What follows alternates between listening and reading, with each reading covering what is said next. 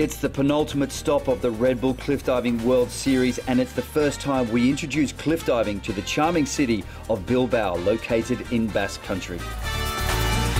The Guggenheim Museum provides an incredible backdrop for the athletes as they dive from the Salve Bridge at a remarkable height of 27 meters.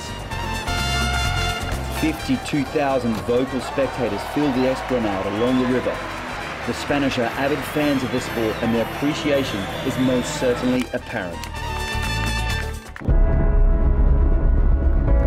Weather is the challenge today, with sudden downpours of rain, which of course makes the diving even more difficult to manage. But once again, the athletes prove their mental strength with high-scoring dives.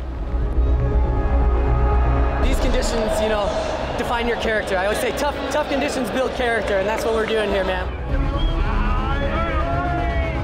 An unexpected but a deserving man, Kris Kolanus lands his first ever podium to take third place in front of his proud father.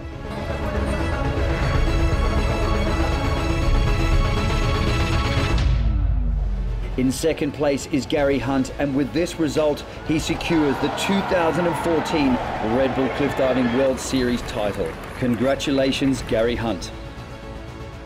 I stood on the end of that platform and I just tried to imagine it was going to be the last time I ever did that dive, and I really wanted to do it well, and I can't believe that I've managed to secure the championship already. But the man of the day is the mighty Russian Artem Silchenko. He of course could not retain his series title, but it's his first win for this injury-plagued season. I forget this feeling because it's my first victory for this year, and today have a best day for the diving. This crazy weather, have rain, sun, rain, and I dive great. I forget this feeling, but I'm so happy. Let's sum this up. What a fantastic competition with a great turnout of Spanish spectators.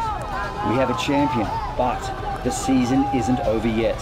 The fight for the top 5 spots is crucial because those men will automatically qualify for 2015.